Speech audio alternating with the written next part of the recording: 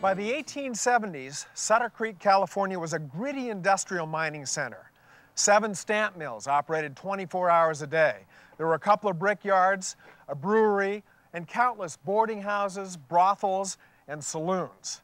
And here on Eureka Street was the Knight Foundry, which pioneered some of the most innovative mining technology in the West. Founded in 1873 by Samuel Knight, a brilliant inventor and engineer, the foundry manufactured machinery and parts that helped power the gold mines of the California Motherlode region. The Knight Foundry is believed to be the oldest continually operating water-powered foundry in the United States. Andy, it's 130 years ago. Knight Works is in full swing. Paint me a picture of what it's like. Well, it's a bustling shop. There's somebody standing at every one of these big machines doing work.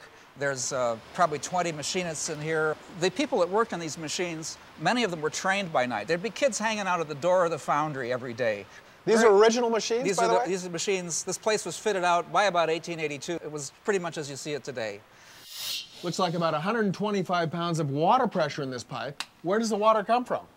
Comes from 45 miles back in the mountains by a canal system of flumes and ditches, comes to the edge of the valley here, and then drops in a pipe almost 500 feet down. And that gravity pressure in the pipe gives us all this pressure. The pressure comes in here through a valve, in through a jet, small jet really, into this. The water comes out of here about 110 miles an hour. So it's like a big squirt gun coming in there. This was Samuel Knight's signature invention, the water-powered impulse turbine, or the Knight wheel. The wheel starts turning, it's going by at about 50, and when the water hits the bucket, it does a U-turn, and then drops down at 0. It gives all of its energy to the wheel, almost all of it. This was Knight's genius. Yes, this is the most efficient machine ever invented. You figure a steam engine that they were using then would get about 6% of the energy out of the wood it used. Or an automobile only gets 15% of its energy out of the gasoline. This wheel from the get-go got 70%, and today they make 92%. This is how we create our hydroelectricity in California, is a wheel like this. And this one wheel runs most of the shop. That's right, That is and it was incredible. invented by Samuel Knight. Can we crank it up? Oh, sure, but if we do, we would be very wet, so let's put the hood down. Okay. Turn the valve slowly.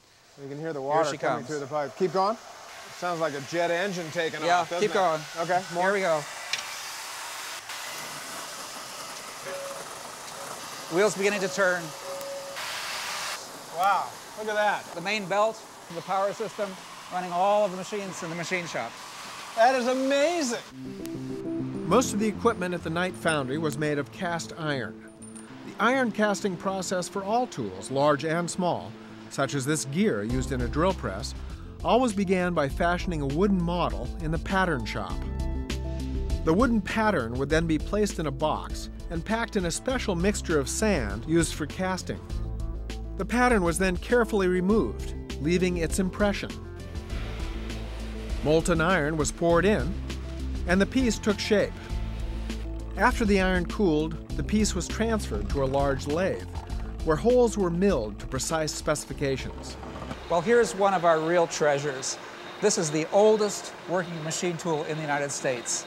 Knight bought this used. It came around Cape Horn in a clipper ship during the gold rush, and it's an 1850 New Haven lathe.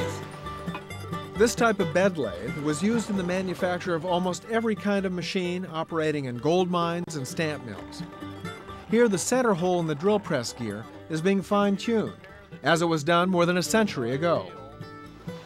Well, there's your bevel gear, Steve, finished and ready to go to work. That is cool, Joe. Thank you.